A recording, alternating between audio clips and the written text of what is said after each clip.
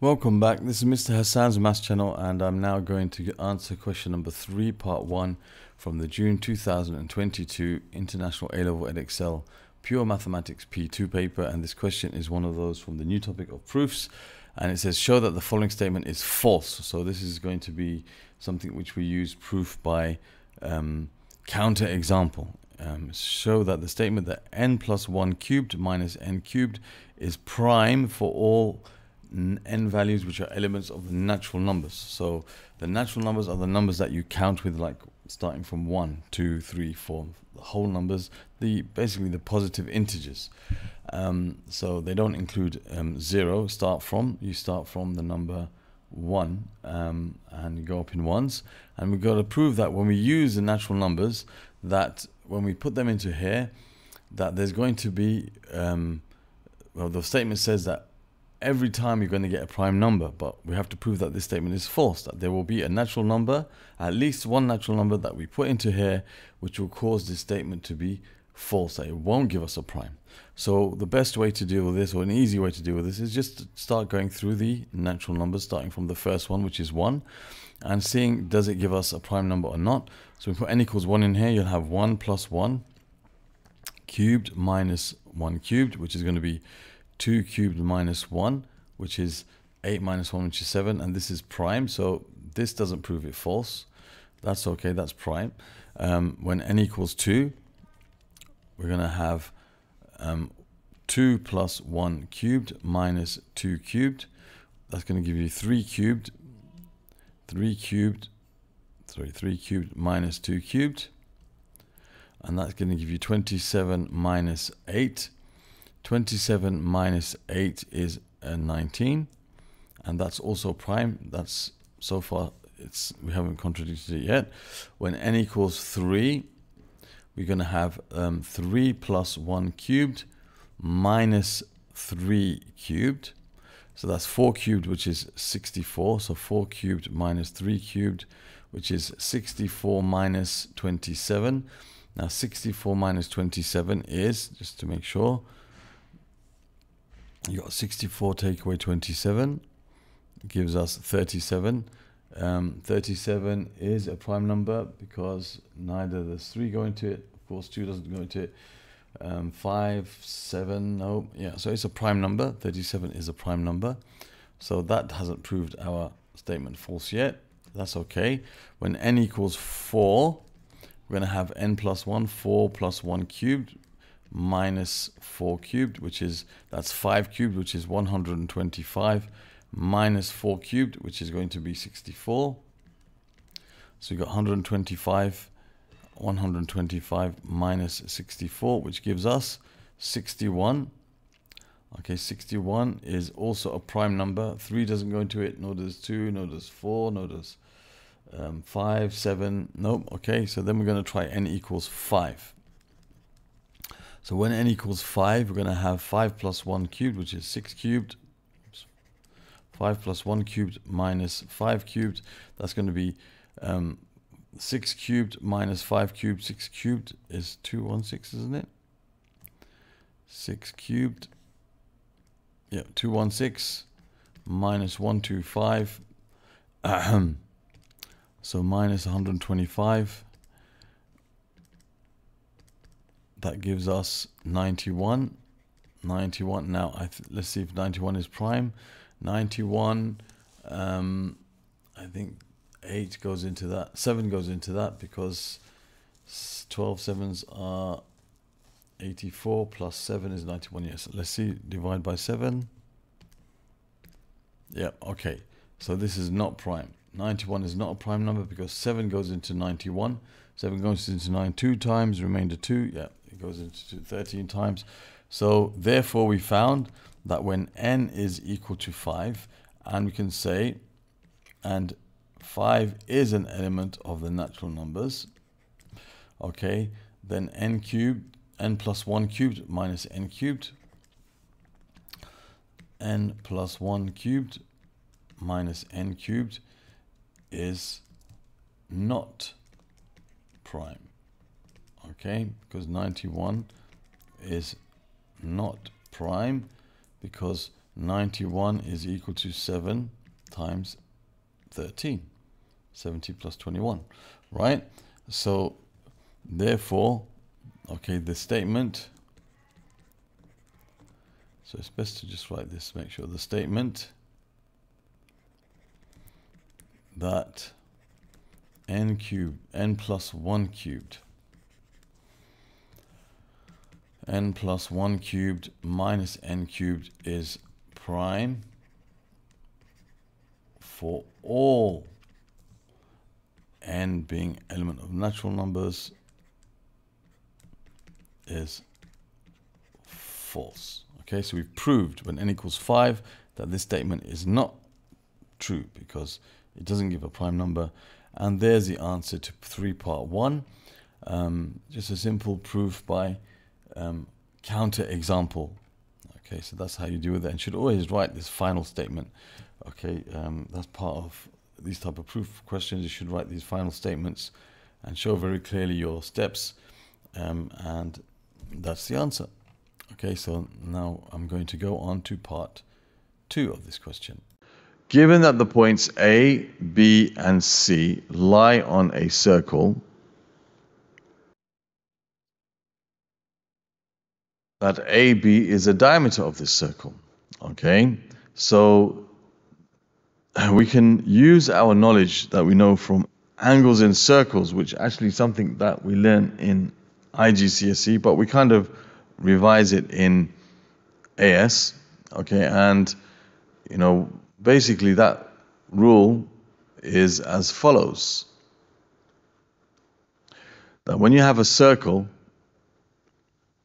okay, and you have a triangle that's in the circle, and you know, one part is the diameter of the circle.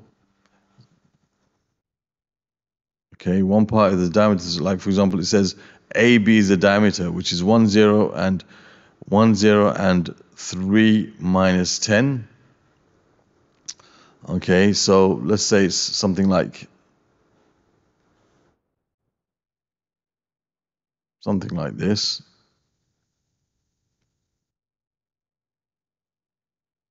Okay, just say that's A, that's B. I'm not doing it 100% accurate, but just in the roughly right place. And C is 7 minus 6. Okay, so C is 7 minus 6. So if you want to make it more realistic, it'll be more like this.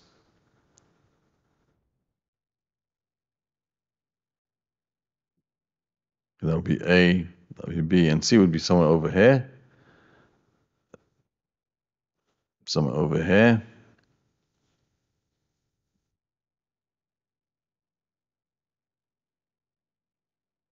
Okay, we got to prove that this is a right angle over here. Okay, we got to prove that this is a right angle. Okay, there's the center of the circle. Okay, so basically what we should know is that we know that the angle in a semicircle is a right angle. Okay, that's something we know for sure. That's one of the rules that we know. Okay, so if AB is the diameter, of the circle, okay, then what we can say, if AB is the diameter, then we know that the angle, we can say ACB must be 90 degrees. Okay, you can say then the angle ACB is equal to 90 degrees. That must be, that's definitely true. So if we can prove that the angle ACB is 90, then we've proved that AB is the diameter. Okay, now there's different ways we can prove that this is 90. The easiest way to prove that this is 90 is by looking at the gradient of AC and BC and showing that those two gradients are perpendicular. You could also use Pythagoras' theorem. You could find the length AB and the length AC and the length BC and show that AC squared and BC squared, the sum of that is equal to AB squared, and that would also prove that this is a right angle, that this is the hypotenuse of a right angle triangle, because that's only true in a right angle triangle. But I think far easier is to prove that the gradient of AC and the gradient of BC are perpendicular to each other. So we can say if the gradient of AC multiplied by the gradient of BC is equal to -1. Okay, if two gradients, you multiply them together, you get -1. If that's true, then we can say that AC is perpendicular to BC. Okay, so what we need to do now is find the gradient of AC and BC. So let's try and find AC first. The gradient of AC, now this is A and this is C, so you've got the change in Y, which is 0 minus -6 over the change in X, which is 1 minus 7. So that's going to give you 6 over -6, which is -1. Okay, so that's the gradient of AC. And the gradient of BC, if we look at the gradient of BC, you're going to have -10. Yeah, -10 minus -6. You got -10, take away -6 over, and 3 minus 7. 3 take away 7. That's going to give you -10 plus 6, which is going to be -4. And 3 minus 7, which is also -4, which gives you 1. So we can see that the gradients are negative reciprocals of each other. Or we can say the gradient of AC multiplied by the gradient of BC is equal to -1 times 1, which is -1. Okay, so therefore we can say that AC is perpendicular to BC, okay, which means therefore that the angle ACB is equal to 90 degrees. Therefore, we can say that the triangle ABC, okay, so we can say is right-angled, as we know. Okay, so AB is the diameter. Okay, because the diameter is subtended by, or the angle subtended by the diameter is 90 degrees. Angle subtended by the diameter, the angle standing on the diameter is always 90 degrees. That's one of the rules that we know, we learn in IGCSE or GCSE work, is a right angle always. Okay, so that's the proof for this particular statement here. Okay, that these points lie in the circle, prove that AB is the diameter of the circle. Okay, if AB is the diameter of the circle, then the angle ACB must be a right angle, and for ACB to be a right angle, that means AC and BC must be perpendicular, and we've proved that. Therefore, that means AB must be the diameter of the circle. Simple as that. As I said, you could have also used Pythagoras, which would have taken longer. You could have found the distance AB, the distance AC, and the distance BC, and the square of those distances of C and BC added together would give you the same as the square of AB, and you would have realized that because of that, you've also proved that's a right angle triangle, in which case AB is the diameter and ACB is the 90 degrees. All right, so there's the end of that question number 3 from Pure Mathematics P2 paper from June 2020. Other questions from this paper can be found in the link that will appear somewhere in this region over here. Other questions from this topic of proofs can be found in the link that appears over here, and you can subscribe to my channel by clicking on the link in the middle here. Thank you for watching, and see you soon.